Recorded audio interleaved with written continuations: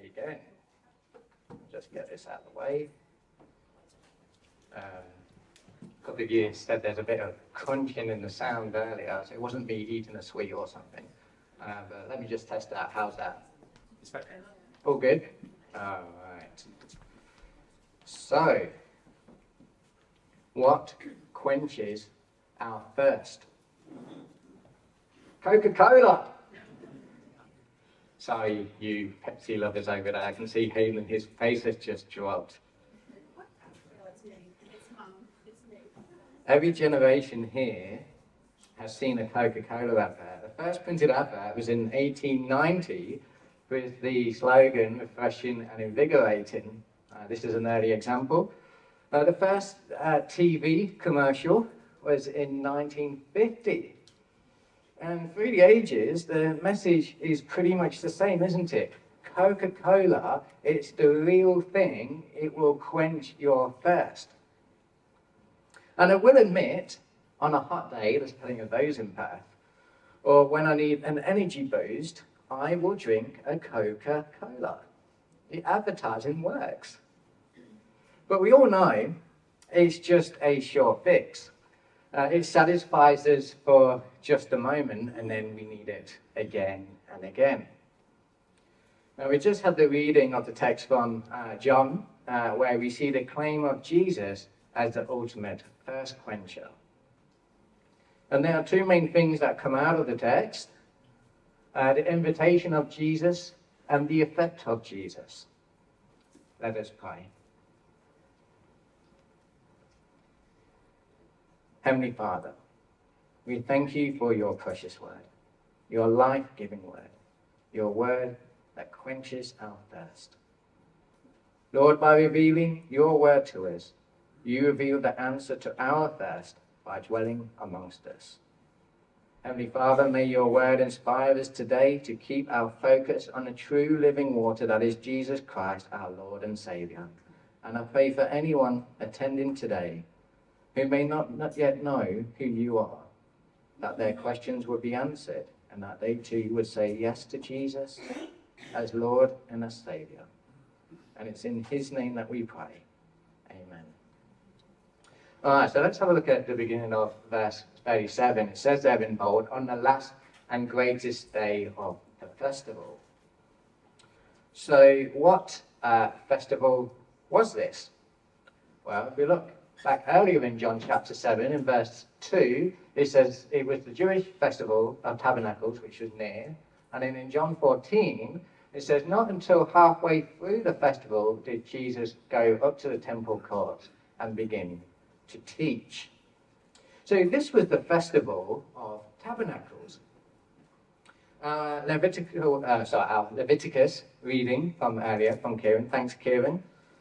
So that talked about this festival. It lasted for about a week, and it was also known as the Festival of Booths. Now, for this festival, God commanded his people to build temporary shelters out of palm branches and some other trees, and live in them for a week. And so this is what they would have looked like.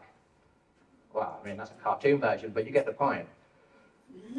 And when the people slept in these booths, which they would have done during that week, they would have seen the stars through the gaps of the palm trees, reminding them of the majesty of God. Now, these booths, they had 3 walls, and then kind of like a partial wall on the sides there. And this would represent 3 things. And so the first thing it would have represented God hugging his people and providing for them. Secondly, the temporary structures represented the temporary situation of God's people in a temporary world. And thirdly, the booths represented an open invitation to guests who may come and dwell with God and his people. And so Jews at this time would invite guests to come and eat with them. Other things would happen too, like the Jews would buy these plants and kind of wind them up together. And by this citrus fruit, which looks a bit like a lemon. And what they would do is they would rub them together, and that would create like a bit of an aroma that would fill the booth, and that would represent the presence of God. So in these booths, people would also put up pictures of loved ones, and they would put up lights up on them as well, like we do at Christmas time or in our frescoes.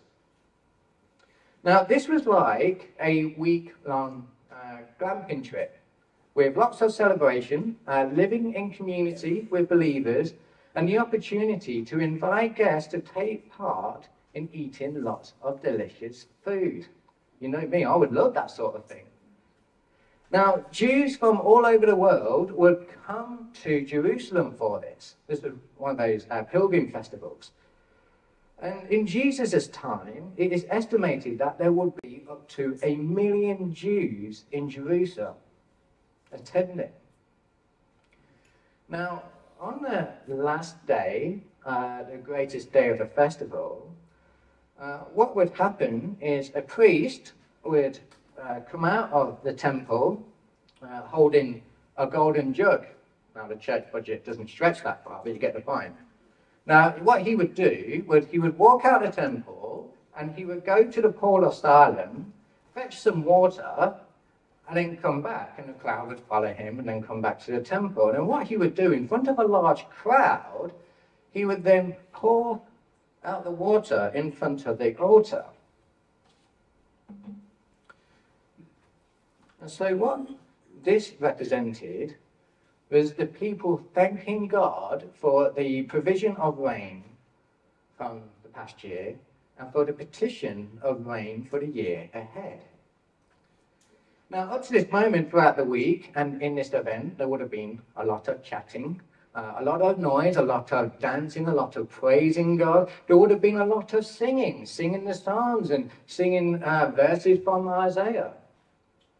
Now, we had the Rosbit twins last week singing song after song, and so it would have been a lot like that, a lot of celebrating. But when the water was poured out, the whole place with 1 million Jews would have fallen into silent contemplation. It would have been like the World Cup final when the referee blows his whistle for a minute's silence to remember someone who had passed away. Contemplation. Here, the Jews were thinking about God. They are thinking about the celebrations of the past week. They are thinking about God's provision. And they are thinking about the future promised Messiah. And then Jesus stood up and cried out, "Let anyone who is thirsty come to me and drink." This is the invitation of Jesus, point 1. So what Jesus was saying here, first and foremost, is that the festival, by saying this, he's linking it to him. He's saying the festival is about him. He is the tabernacle of God. He is God who has come to dwell with his people. And Jesus uses the imagery of the water pouring ceremony to say that he is the living water, the promised Messiah that God has poured out, which quenches the thirst of the people.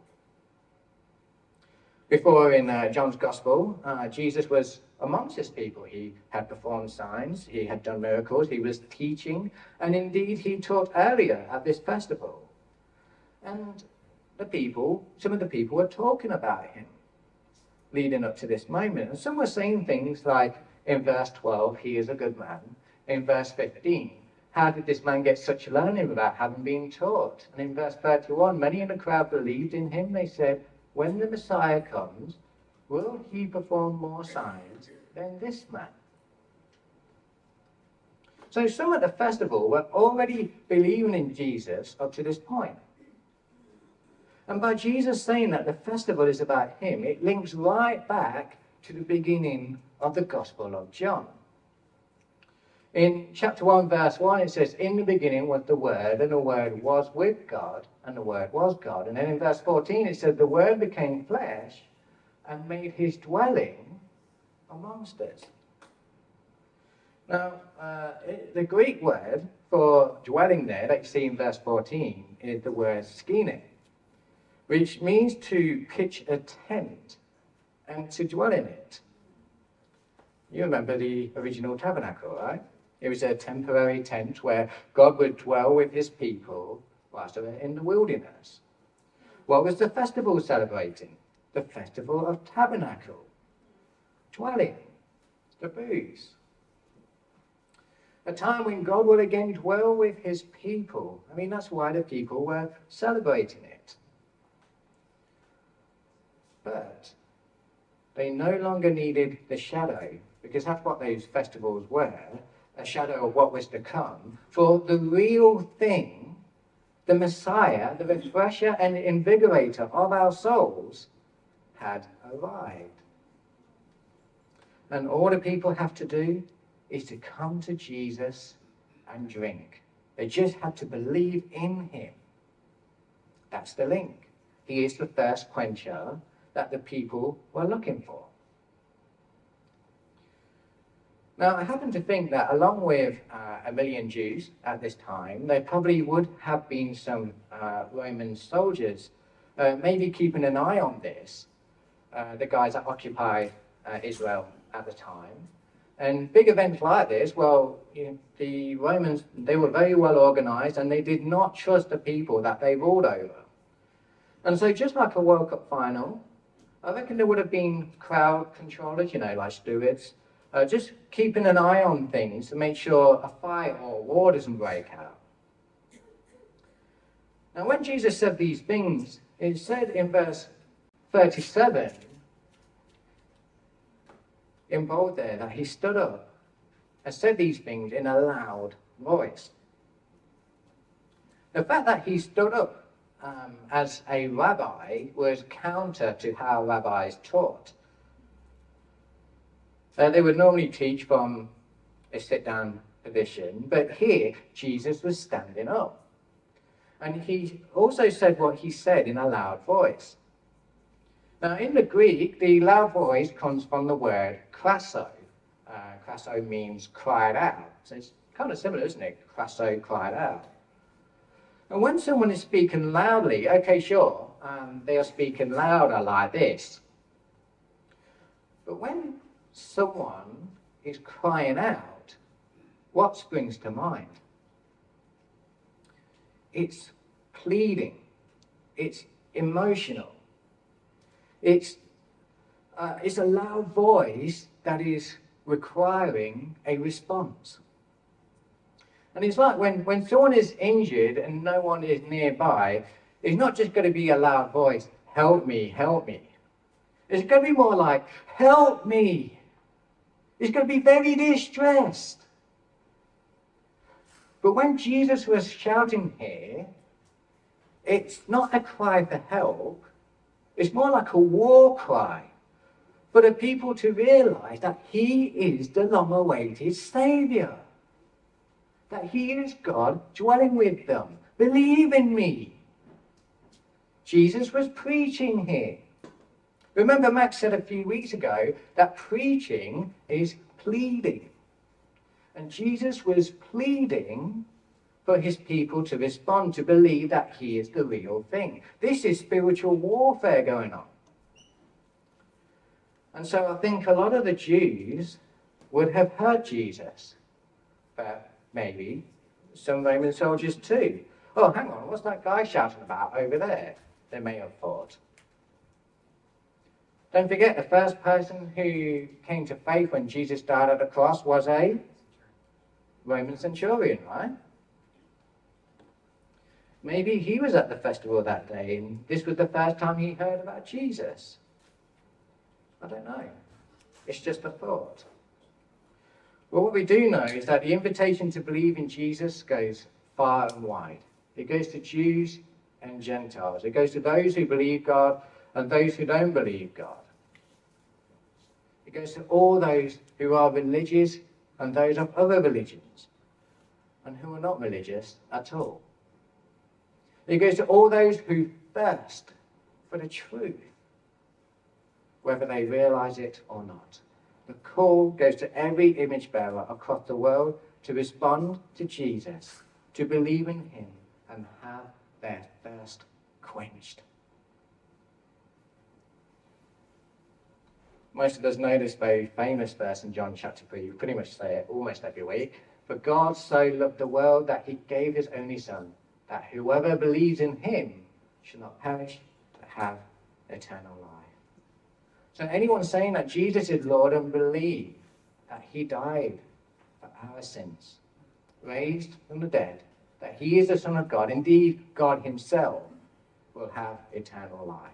And if you are here today and you are thirsty, and you tried other things and they have not worked, you tried other religions and they have not worked, you tried experiences and they have not worked, you tried a new identity and that has not worked, you tried anything and everything the world has to offer you and it has not worked, maybe today is the day that you hear Jesus crying out to you. Are you hearing Jesus pleading for you to respond? Are you hearing his offer to quench your thirst? You may be a first-time visitor, or you may have been here for years. Jesus says, believe in me, and your thirst will be quenched. Come and drink, and you will never thirst again.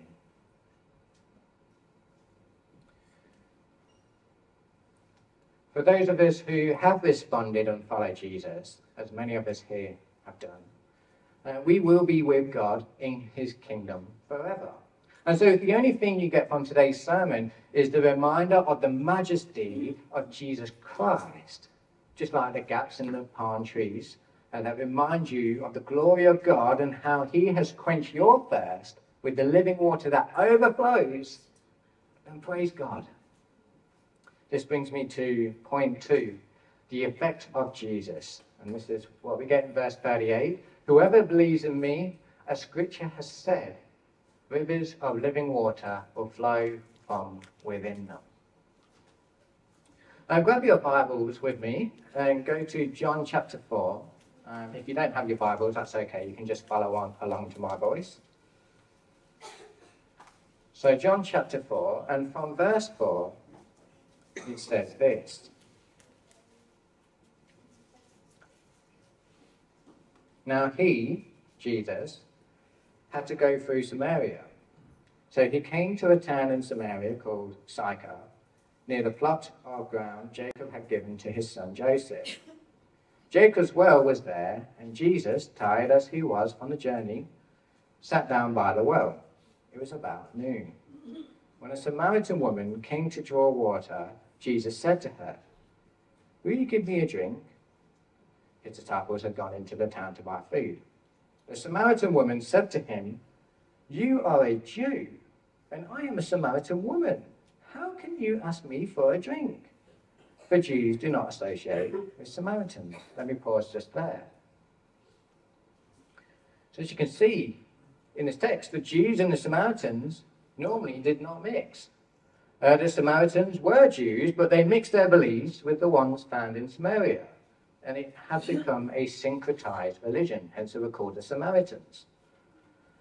So the Jews and the Samaritans did not mix at all, not for religion, not for business, and not for pleasure.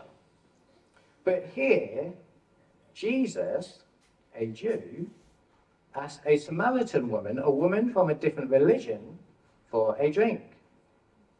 Let's carry on from verse 10. Jesus answered her, "If you knew the gift of God and who it is that asked you for a drink, you would have asked him and he would have given you living water." "Sir," the woman said, "you have nothing to draw with and the well is deep. Where can you get this living water? Are you greater than our father Jacob, who gave us the well and drank from it himself, as did also his sons and his livestock?"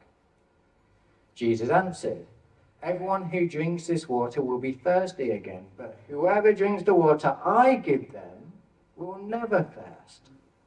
Indeed, the water I give them will become in them a spring of water welling up to eternal life." The woman said to him, "Sir, give me this water so that I won't get thirsty and have to keep coming here to draw water." He told her, "Go, call your husband and come back." "I have no husband," she replied. Jesus said to her, "You are right when you say you have no husband.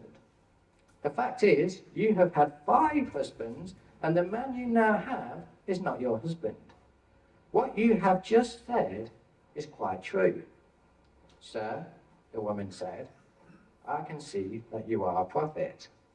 Our ancestors worshipped on this mountain, but you Jews claim that the place where we must worship is in Jerusalem." Let me pause there. So here, Jesus has now said, pretty much, that the woman's thirst has not been quenched by physical water. It's not being quenched by having many partners. It's not being quenched by religion. The conversation has turned to spiritual matters. Let's carry on from verse 21. "Woman," Jesus replied, "believe me, a time is coming when you will worship the Father neither on this mountain nor in Jerusalem. You Samaritans worship what you do not know. We worship what we do know, for salvation is from the Jews. Yet a time is coming and has now come when the true worshippers will worship the Father in the Spirit and in truth, for they are the kind of worshippers the Father seeks. God is Spirit, and his worshippers must worship in the Spirit and in truth." The woman said, "I know that Messiah called Christ is coming. When he comes, he will explain everything to us." And Jesus declared, "I, the one speaking to you, I am he."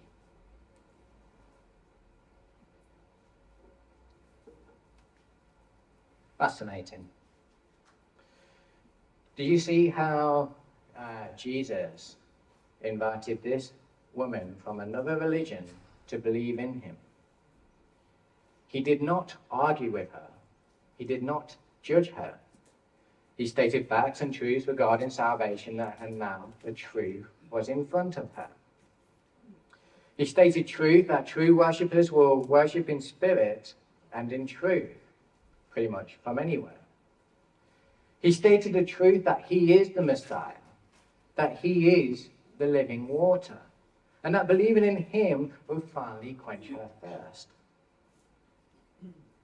This is how Jesus interacted with someone from a different worldview. For a start, he initiated the conversation with a simple request, "Can I have a drink, please?" And the Samaritan woman, she was so surprised that Jesus was talking to her, because the Jews would have nothing to do with the Samaritans because of their differences. The Jews thought the Samaritans were too far gone, that they were out of reach. Are we guilty of thinking that others are too far gone, like the Mormons or the Muslims, that we don't even say hello? Jesus didn't think that. And when he spoke with the Samaritan woman, he didn't argue about her religion. He didn't judge her for her life choices.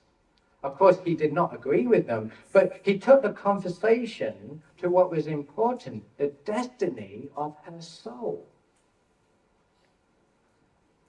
He stated the truth about salvation and presented the Messiah himself. Just simple gospel truth. And then what happened to the Samaritan woman? Well, she became one of the greatest evangelists recorded in the scriptures. She believed in Jesus and witnessed to her town. And look at the reaction of the Samaritans in verse 42. They said to the woman, "We no longer believe just because of what you said. Now we have heard for ourselves, and we know that this man really is the Savior of the world."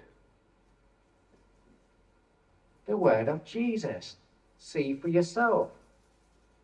The Samaritan woman just presented him. This is the effect of the gospel. The gospel, well, it first comes to us The gospel then overflows so that others hear about the living waters of Jesus Christ and see how he quenches their thirst. I mean, that's the whole point of why the Gospel of John was written. If you look at chapter 20, verse 30 to 31, it says, Jesus performed many other signs in the presence of his disciples, which are not recorded in this book. But these are written that you may believe that Jesus is the Messiah, the Son of God, and that by believing you may have life in his name. The word was written to be read. When the Samaritan woman believed, springs of living water overflowed from her heart. I was so thankful for being saved. From being at the well of Jacob to get a drink that would quench her thirst for a moment, she got the living waters of Jesus that satisfied her soul for all eternity. Then the streams of living water went from Jacob's well and flooded into the town. She lived out the gospel, shared her testimony about Jesus, and others checked him out and came to faith.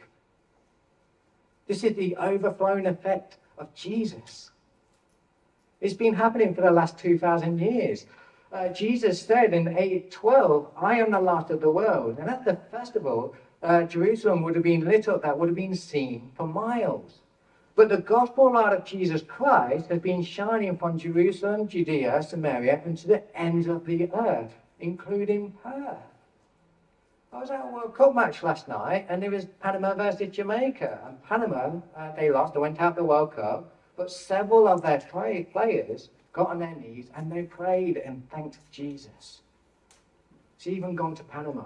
I don't even know where Panama is, do you?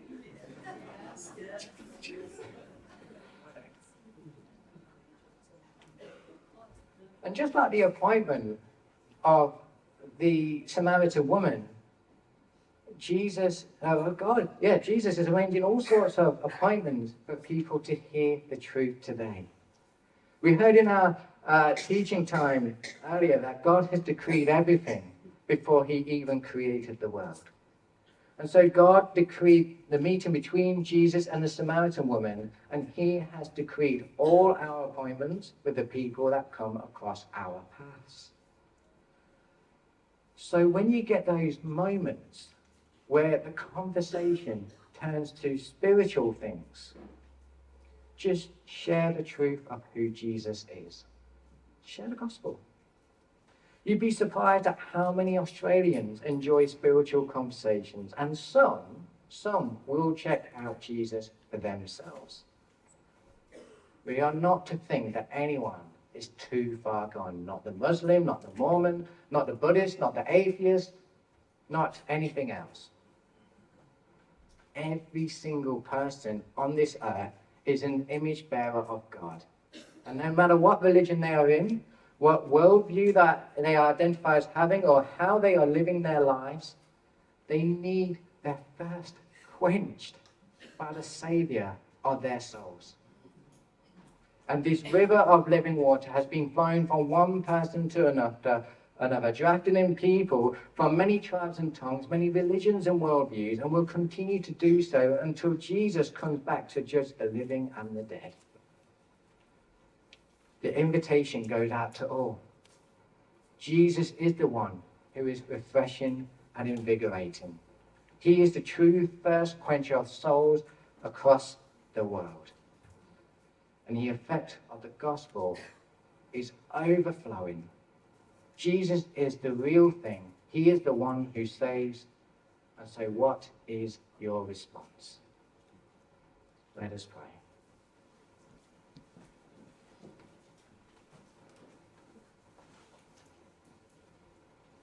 Heavenly Father, we thank you that you are the Lord God and that you don't change your mind on us. And that you sent your Son Jesus to be the light that shines across the whole world, and that the gospel has even reached Perth. Oh, thank you that this light shines and that people check out this light, and some do come to know who you are, Lord. Lord, we are not the Saviour of people, but you are. But you called us to be bold in those moments when the conversations go towards a spiritual angle, Lord, to just share the truth of who you are and allow people to check you out for themselves, that they too may come to know who you are as well, Lord. And so, Lord, help us to trust in this. Help us to trust that many more will come to know who you are in this generation, in the next, and the next, or whenever you come back, Lord. Thank you for your word. Thank you that we can trust in your word. Thank you for you, Lord, and for your mercy and grace towards us, that we too have responded to this. And for anyone who is here, who is responding to this call this morning to believe in you, we thank you for that, Lord. In Jesus' name we pray. Amen.